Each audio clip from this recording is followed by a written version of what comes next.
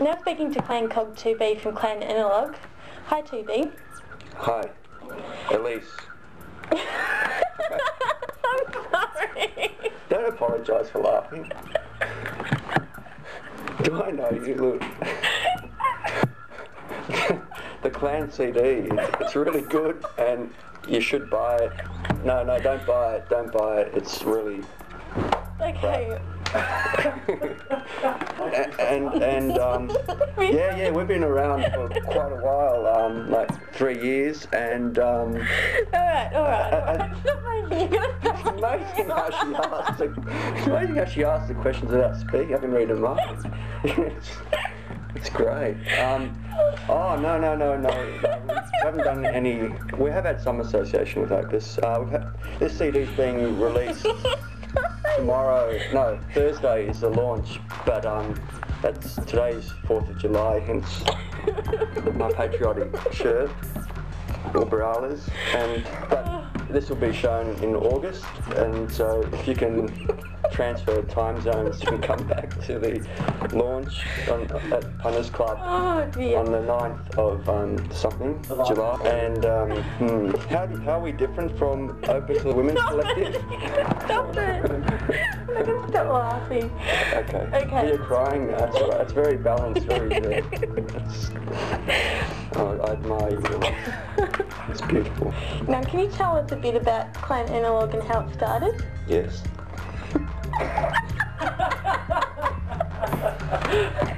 Now? How we started.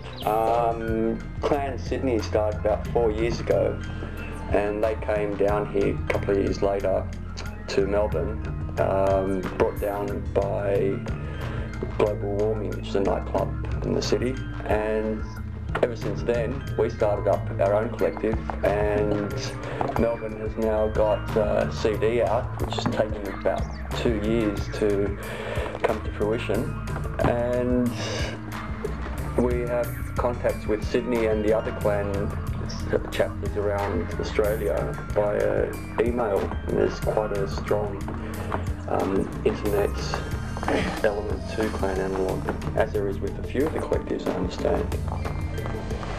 Fantastic, and can you please tell us a bit about your own involvement in Clan Analogue? I am just a cog in Clan Analogue. And what do you think about the collective approach within the music field? Yeah, the collective approach. It wasn't very much of a collective to start off with, because there's, generally speaking, only a couple of people, like in any collective, that do all the work, and then it becomes a bit of a kind of dictatorship and what have you, as everybody who knows politics and committees knows. But now that the CD's come out, it is a lot more of a collective, and there's a pretty good vibe, and I think we're pretty much here to stay.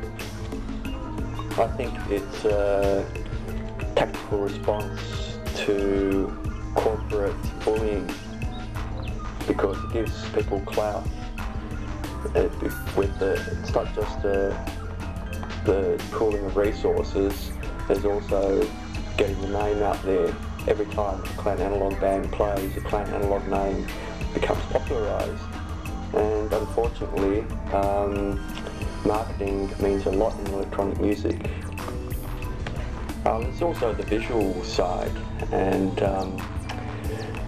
also, like all the collectives, I guess, a community feeling which is happening as we go along. With the visuals, we've had quite a variety of visual artists, and it's getting to a point where visual artists are collaborating more with the musicians.